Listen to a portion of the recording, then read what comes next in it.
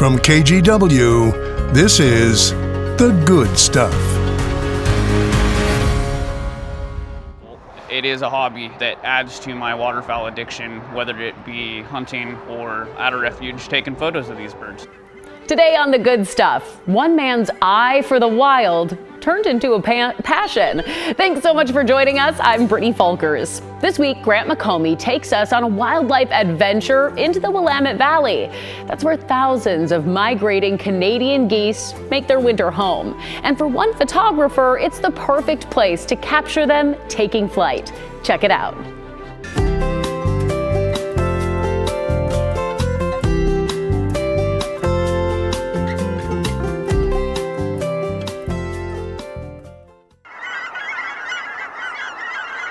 If your daily commute feels hectic, consider theirs.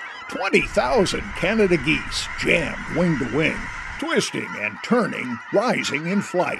You got wetlands, you got oaks, and you have geese. The big birds soar, land, and munch the grass across the lush pastures at Basket Slough Wildlife Refuge, just 10 miles west of Salem. Right now, they're gorging themselves to get enough nutrition to head back up to Alaska and breed. Photographer Kelly Warren likes to be where the flocks are, and he says this is just one of 4 easy-to-reach federal Willamette Valley refuges that protect habitat. They winter in the Willamette Valley because there's food sources and everything that they need to succeed. Warren's eye for the wild, plus his camera skills, allow him to feed his addiction shooting wildlife with a long-distance lens. Especially the 7 subspecies of Canada geese that migrate to Oregon. So if you don't know a cackler from a taverner from an Aleutian, not a problem. Warren's new book will set you straight. An ID field guide documenting the Oregon goose story with history, biology, and especially photos. It's an ongoing process, and I don't think I'll ever be happy with the overall result. It is a hobby that adds to my waterfowl addiction, whether it be hunting or at a refuge taking photos of these birds. Warren's dad and granddad drew Kelly to the outdoors. Grandfather Charles Warren was a noted fish and wildlife prof at OSU, and he saw something special in the youngster. He bought Kelly his first camera. He's like, you're always in the marsh, you're always hunting, you're always doing things, so go buy a camera. And he did, and then they traveled to wildlife meccas like Klamath and Malheur. We would take spring bird trips to Malheur and other areas and learn the different species, look at the migration routes and all the corridors, and learn everything that I could about birds. So that started this hobby and this passion for photography. I'll say Warren has collected over 150 goose photos in his book, but he averaged 500 photos for each one selected. I have lots of extended hard drives. This wildlife biologist who works for Ducks Unlimited is often joined by his wife and youngster in the field. Oh, eagle. That's going to be good. And he says photo clarity is critical, composition and contrast too. I try to capture a lot of geese in flight. Stationary definitely kind of gets boring. And when it comes to the average Joe or Josephine who want perfect wildlife photos, stay in your car. The geese are used to cars driving back and forth. If you get out like us, they're going to maintain a distance and not move closer. Solid advice from a trailblazing pro who will set you on the right path for wildlife moments like this.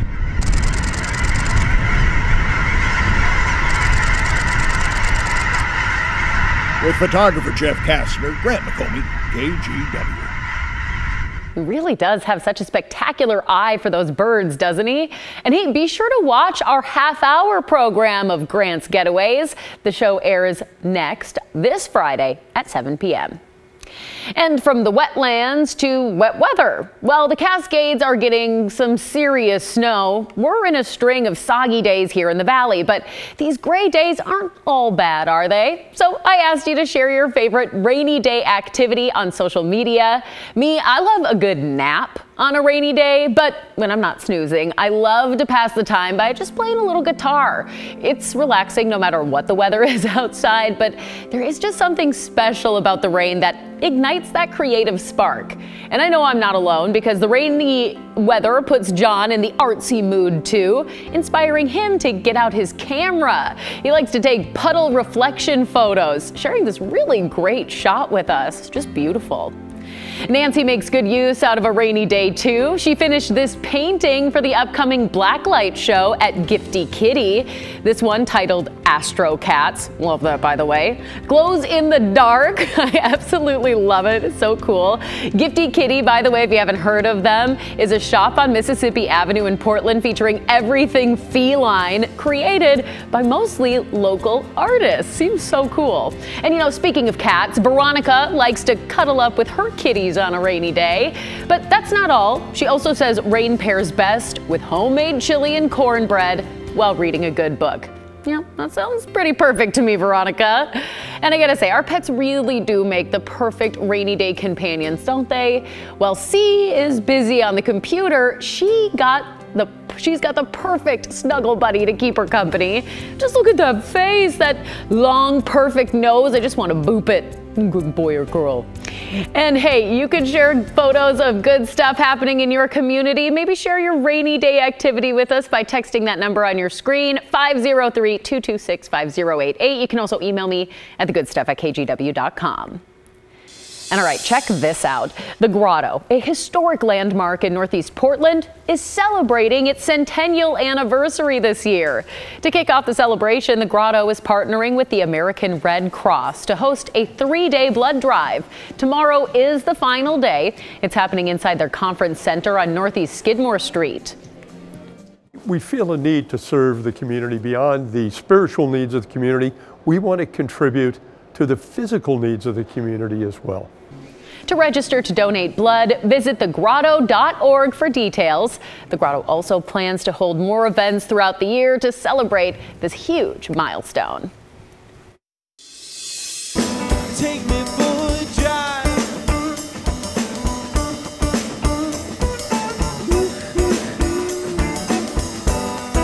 Take me for a drive.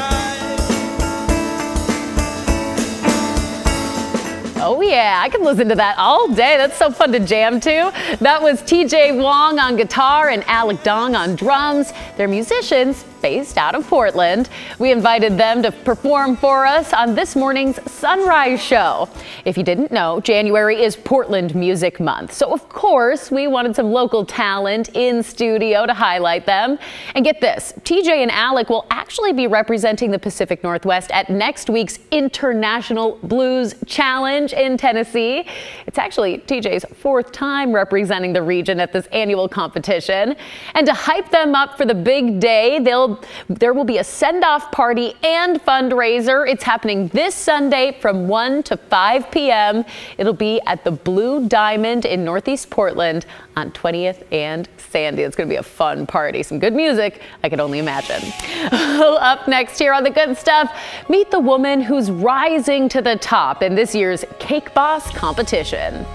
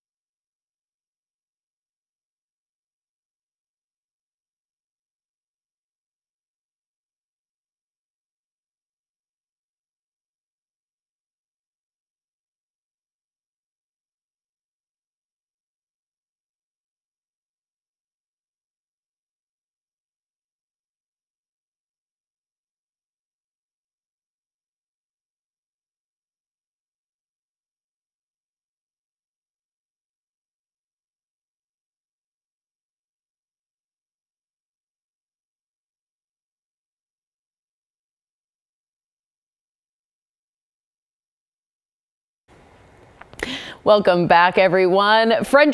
Oh, okay.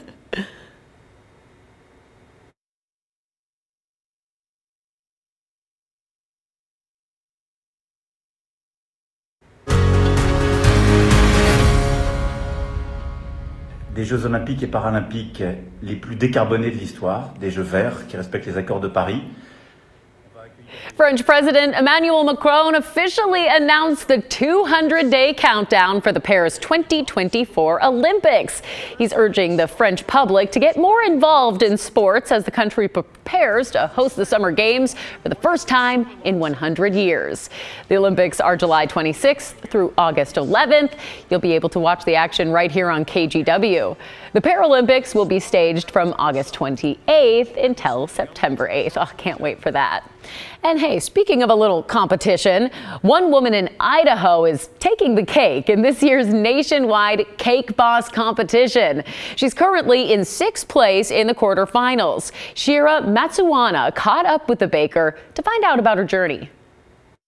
From licking the spatula to watching her mom and grandma in the kitchen, Alicia English's love for baking started at a young age. We baked a lot, homemade everything. That experience, mixed with her passion, created the perfect recipe for Alicia to become a home baker. And now, a finalist in Buddy Velastro's The Greatest Baker competition. There's a lot of cake here, man. Buddy is also known as the Cake Boss from the popular reality show. That's how you make a pumpkin cake. It's a fundraiser for the Be Positive Foundation, and any votes that are purchased go towards that. And the winner will get $10,000. You get flown to meet Buddy, and you also get featured in Bake From Scratch magazine. Over the years, Alicia has made cakes for birthdays, baby showers, and weddings. From Fortnite-themed cakes to Harry Potter. I did the sorting hat, like a whole cake. Everything on it was edible. I just do it from home. I've never had like a storefront or a bakery. But she's hoping that'll change if she wins. She says she'll use the money to open her own bakery. But winning the money would just be the icing on the cake. For Alicia, it's all about the chance to meet the Cake Boss himself. He's been like my idol for baking forever, apart from my mother and my grandmother. Big time, baby. He's like the main one who I've kind of focused on and taken things away from, like his skill and the things he does and the way he does it. So for me, it would just be, I'd be over the moon to meet him and be like, hey, you're the reason I'm a baker. Wow, how cool is that? By the way, voting is still open. You can head to greatestbaker.com to submit your vote. Well, hey, it's that time of year when snow is falling not only in Oregon, but across the country.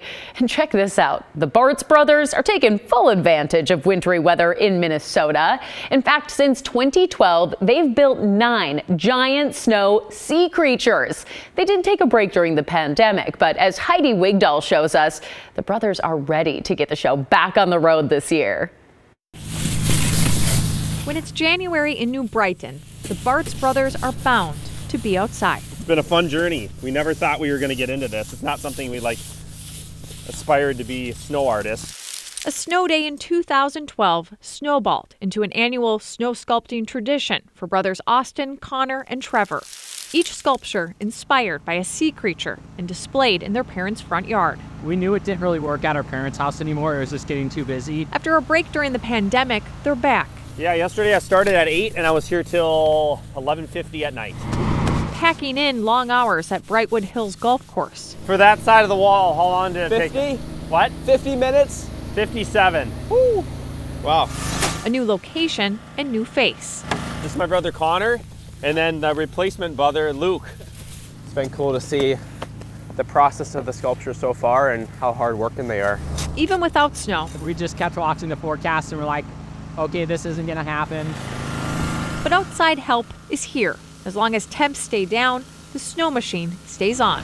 They use these bins to form all the snow blocks. Ideally, they'll sit out here for 2 days before being used on the archway. So we're gonna build 2 pillars up. Soon they'll start on this year's sea creature.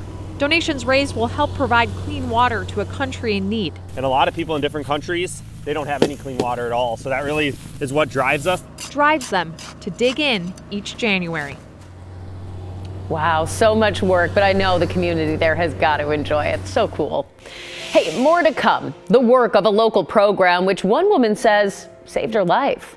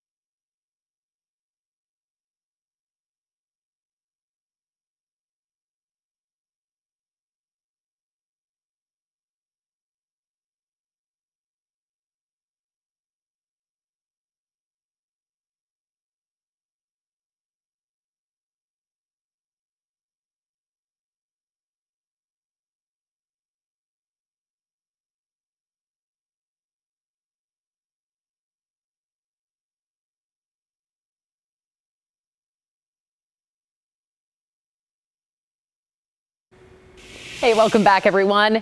If you're not familiar with Meals on Wheels, it's a program consistently doing good work delivering meals to people at home who might not be able to purchase or prepare their own. We talked to an Oregon woman who says the program saved her life. Gail Hayden faced health issues during the pandemic, which led to back-to-back surgeries. Without help or support nearby, she signed up for the Meals on Wheels People program. And the impact, she says, has been life-changing. Well, I don't want to be dramatic, but it saves my life. I live alone, family's far, and I didn't expect to have all these surgeries and everything that happened. Gail also told us that it's not just the food that's been a lifeline, it's also about not feeling alone anymore with the support and friendship that she's made through Meals on Wheels People. It's a great organization, really worth volunteering if you have the time. Well, a school in the Park Rose district is taking a unique approach to boost student attendance numbers. They're adding a washer and dryer for their families to use. The appliances were delivered to Prescott Elementary School just before winter break. They came from a partnership between Whirlpool and Teach for America. Studies have shown that when children don't feel good about how they look, when they don't have clean clothes or don't have access to fresh garments, that they oftentimes see an increase of absenteeism. We see an increase of students who stay home and miss school. And what we know about school is that attendance matters and instruction counts, and you've got to be in your seat. This is such a great idea. The appliances came with a year's supply of detergent and $10,000 that Prescott is using to retrofit a room in the building with the proper washer and dryer hookups. They hope to have the machines up and running soon for families to start using. Still to come here on The Good Stuff, stolen toys that are now replenished. How the good work of one community helped keep the smile on children's faces during a tough time.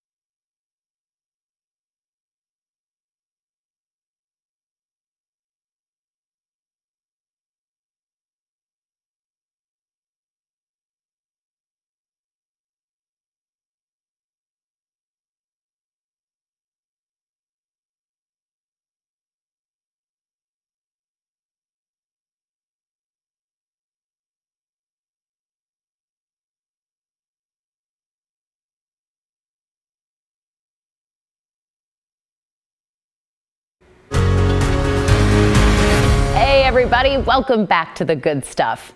All right, listen to this final story of the night.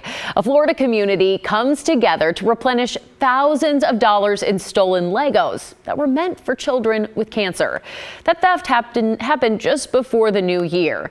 Atia Collins spoke with the cancer survivors who wanted to give back. I hope they're happy. I hope this gives them joy and brings them happiness in the tough time they're going through. Diagnosed as a baby with a rare form of brain cancer, Ben Hoffman spent the first 4 years of his life battling the disease. It was during his treatment he found his love for Legos. It takes your mind off what you're going through, and it obviously gives a distraction from, everything, and makes you happy in your hard time. These sets from his personal collection are just some of the hundreds of pounds of Legos donated to the V for Victory nonprofit. The colorful bricks will become free gifts for children battling cancer. We have a lot of warriors who will come here straight from treatment, and to see the look on children's faces as they're able to shop in a store by themselves, they don't have to worry about being around other people if they're in a vulnerable state, and they really get to just have those moments of normalcy for a few minutes, and it's really nice to see that for the families. The call for donations came after $45,000 worth of Legos were stolen from the nonprofit's warehouse just before the new year. I wanted to help. I felt really bad. And my husband had cancer, and I know how hard it is on families and people that do have cancer. Especially children. Children, yes. The Legos you see behind me are more than just a toy. It's a distraction for a child going through cancer treatment and a way for their family to connect during a difficult time. It just touched my heart. I just felt that something like this that happens, I think it's great that community come together and do something to give back as well, and I just felt it was very important to do so, and for the children. How cool is it to see the community rally like that? And Legos, that's like perfect for the kiddos. All right, that's all the time that we have, but we do want to leave you with a few more of your rainy day photos. Thanks for telling us what you love to do on a rainy day, and I love that for so many of you, that means cuddling up with your pets. I'm right there with you. Thanks so much for taking a little time for the good stuff.